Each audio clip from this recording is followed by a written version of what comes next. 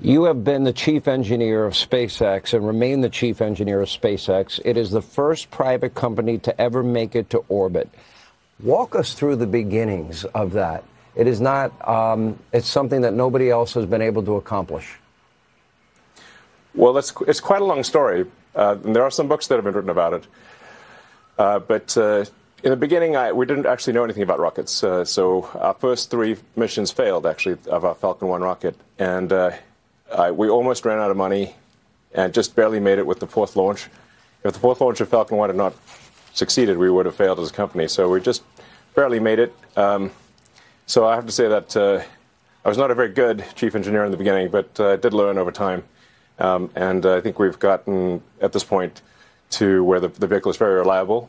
And we are going to be able to take astronauts to Mars. In fact, we want to take anyone who goes to Mars and ultimately build a self-sustaining civilization on Mars. That is the long-term goal of the company. Make life multiplanetary.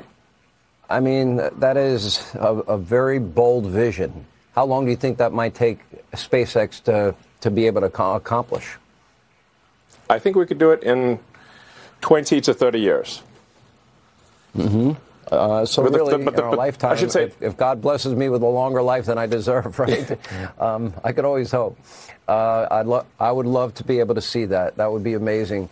I happen to have a telescope, and I love to look at the stars in the sky and the planets, and I am amazed at the majesty of all of creation and the idea that we even look at the moon and we can go there and come back, or a space station, or you launching the hundreds of satellites you have.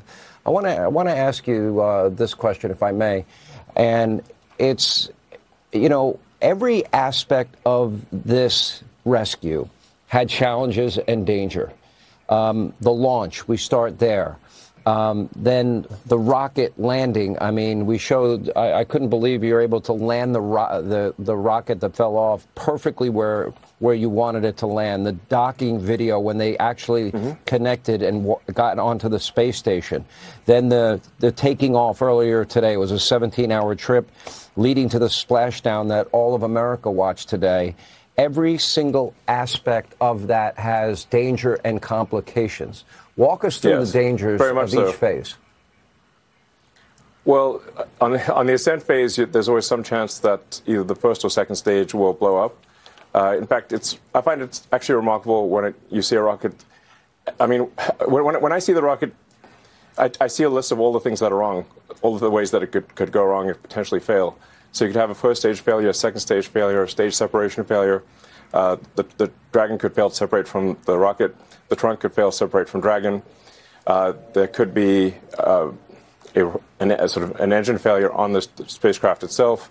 When it's coming back, it's coming in so fast, it's a blazing meteor. And if anything happens to the heat shield, the whole craft is going to disintegrate.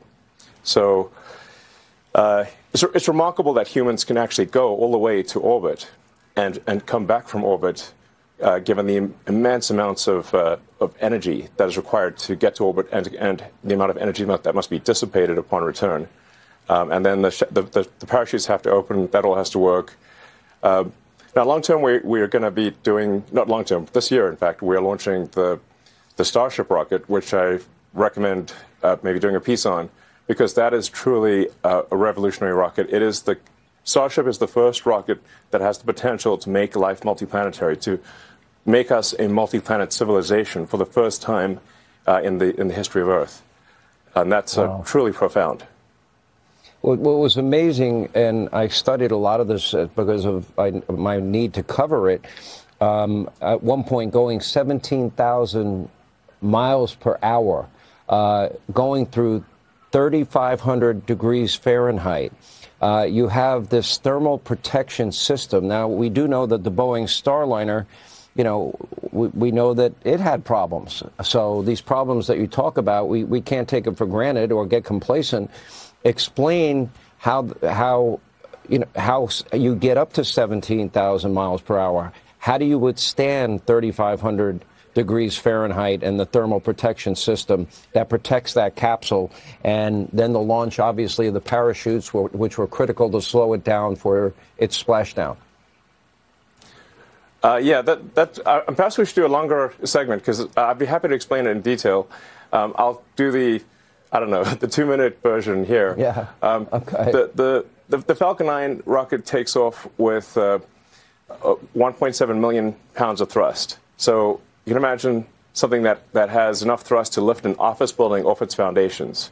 And it gets to orbit. It gets to roughly 17,000 miles an hour in 9 minutes. So from 0 to 17,000 miles an hour in 9 minutes.